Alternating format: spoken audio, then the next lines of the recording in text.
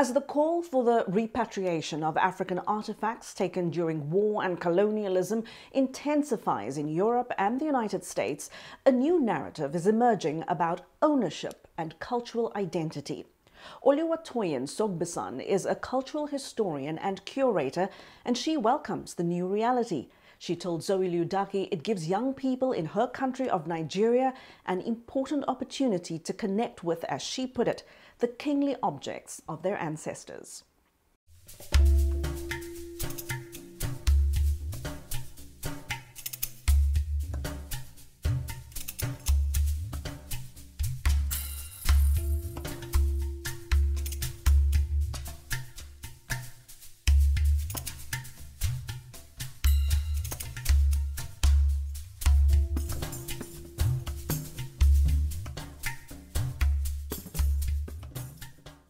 Welcome to Straight Talk Africa, Dr. Sogbesan. I want to start with a definition. What are the Benin bronzes? Not all of them are bronze objects, but they're easily called bronzes for easy identification. It's a Purdue technology, the lost wax technology. It's not all of them that are bronzes, that are full bronzes like that.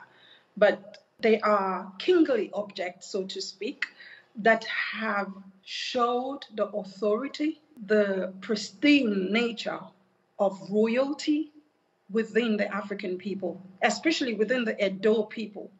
So they immortalize their kings, they immortalize the great people amongst them using this technique. So the artists have continued to use this techniques, and they're still working using that techniques in Benin. These are just objects that people are taught at the time were not from Africa. And now it's interesting, everybody knows they're African objects. So the capaciousness, the intelligence, the creativity of Africa has come forth through the works of our forefathers. We seem to be at a point in time where restitution is becoming a reality. It's no longer an alien concept. Of course, it took over a century for this to happen. Do you see this as a sincere gesture, or is it a kind of a political move from the former colonial powers? I'll say the time has come. From different perspectives, one can see it as a political maneuver, but the mere fact that it's been acknowledged and it's become a buzzword in the sense that it's not just within the institutions anymore. It's not just within the political party anymore. Different artists in art group and different academic circles are now talking about it in a more open conversation. I think the time is now and the time is right. If they're gonna act on it sincerely, that's a question in itself. But that they're acknowledging it is good enough for me. What would you say to museums like the British Museum that offer the option of loaning objects to the countries of origin instead of returning? Actually, the Edo Museum objects that will come, I believe, mainly from the British Museum, will be on loan. Loaning is different than returning. You can only keep what I give you to keep. Say, for instance, my mom's ornamental diamonds, I give them to Zoe, then you have a right to keep that. But after the punitive expedition, as they put it, of 1897, you don't have a right to keep what is being stolen. There's so many questions that are not being answered. I welcome the tour. It's a touring exhibition. Nigeria is one of the stops. Yeah, right. We will go and say it. But we just want to know when the discussion about the restitution, proper restitution of what it means will happen, if it will happen. So you're saying you're giving back. You're giving me back for 6 months, for 2 months, for 3 months. Then that's not giving back. That's a loan. Because the objects can as well go on a tour for such number of months. Also, if you're saying restitution, they've come up with restitution permanent and temporary. We need to really have a better understanding. Temporary restitution is as good as a loan. There's no need agreeing to that. It's a different case. If we're saying, oh, yeah, right, they've been with you for a while, we come to terms, you could keep them, but anytime we need them, we'll come for them. And there's, an open agreement to that. That's a different case. But just saying, oh, we're just going to give it on a loan because, in quote, maybe Africa might not be able to keep their stock themselves. We've been keeping them even before they were looted. So why can't we keep them now? In a recent interview you gave about the Benin bronzes, you made an interesting statement. You said that observing objects through a glass is a colonial concept. What is the African way? The Africa has 3 stages of museums. And what do I mean by that? A museum is a place where you keep your relics, your history, or artifacts that identifies or proves the history or kind of puts that authority upon a story.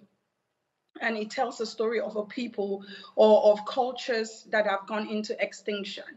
So in the African setting, the first type of museum is the home, within the home. So in the home, you could have a place where you put your mementos, your family relics, your family, maybe if you're traditional worshippers, it might be your deity, and then you decorate such a place. It's a place where when your visitors come in, they know who you are. They know maybe you're from the Ifa family. They know maybe you're from they tend to know your identity from there. You move on from that stage then to the shrines. The shrines are places where you keep some of these deities, the Ibeji dolls, for instance, the Obalufon mask, the Oriolokun, the bronzes, depending on what they're used for. So then the shrines will be a place where you will see some of these artifacts of value. The third layer will be the palaces. The palaces in Africa are the institutional buildings. And then they are the kings, the chiefs, they are custodians of culture. So that would be the final place where you'll find lots and lots of what makes up that community, of what helps you to identify that community, and of the best of their works and their wares. The ones in the king's palaces won't be kept behind glass, so to speak, but they'll be kept safe in such a way that they're brought out. It's just like when you have a guest, you bring out your best of chinas to serve that guest. They're brought out during either festivals, or they're brought out when there's an important guest, or there's something that the community is celebrating and they need to bring these artifacts out as part of that celebration. The colonial contexts tend to put it in a box. It does not only become what you would say sacred, so to speak, but then it becomes the untouchable because they're kept in safety. And then the people have to talk about themselves through these objects that are in boxes.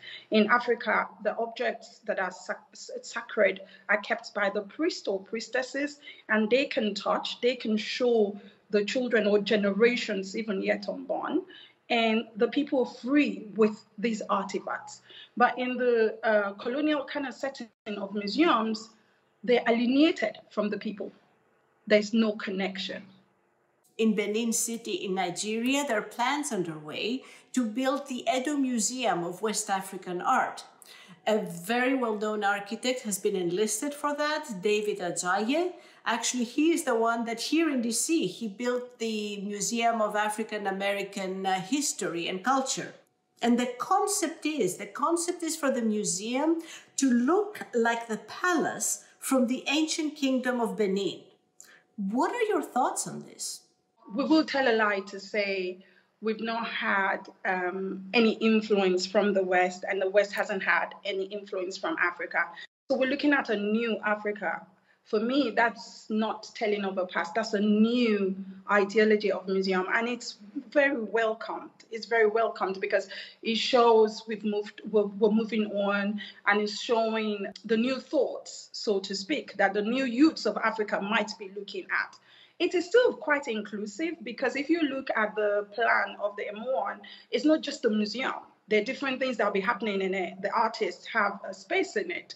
There are spaces in it for different festivals. There are spaces in it for the collections. So it's not just a museum for just collections. different other activity, communal activities will go on within it. So I think I personally welcome it. My only concern is Nigeria has about 90 museums, and amongst that is 52 public museums already existing. In Benin, there's a central museum that is in the middle of the town, in the roundabout that is very central and you can see it easily. I would have suggested that pending when M1 is being built and these collections are on loan, in quote, they can be showcased in this museum. It kind of awakens the museum setting, the institution within the community. It allows people to become inclusive part of this loan, in quote, or restitution, a kind of designed restitution, in quote, and then the people feel it's a place where they could go, pending when M1 comes up, if it comes up. I think what's interesting right now is that whether the restitution is permanent or temporary, it has mobilized the West, and I feel it has empowered African institutions. Is this a historic moment? Zoe, I am hopeful. I am very, very hopeful for the museum sector in Nigeria, in Africa, so to speak. I am hopeful because the restitution debate, the talks, the narratives has allowed them wake up. At least they know they have a responsibility. And I am hopeful that in time, even if it's the loan and it doesn't come back fully, the museums are able to sit up, look at what we have, be able to engage our youths. They're able to see the art and critically look at these things and able to see what is the way forward. What are the new things we can make? If our forefathers did create the Bini bronzes, then it's a challenge for me, my children, my grandchildren yet unborn, to make new things. So there must be a Picasso. There must be, we have great artists here. And there must be someone, somewhere amongst the African continent who's willing and ready to produce new objects. So yes, I'm hopeful. I'm hopeful for the museums. I'm hopeful. So do you think that restitution will become the new trend, the new reality for the museums of the West? Oh, definitely, definitely. I know there's been a change, there's been a shift, and the shift is awakening. And I know there will be a result at the end of the day. Yes, yes. Thank you so much for being on the show. Thank you, Zoe. Thank you.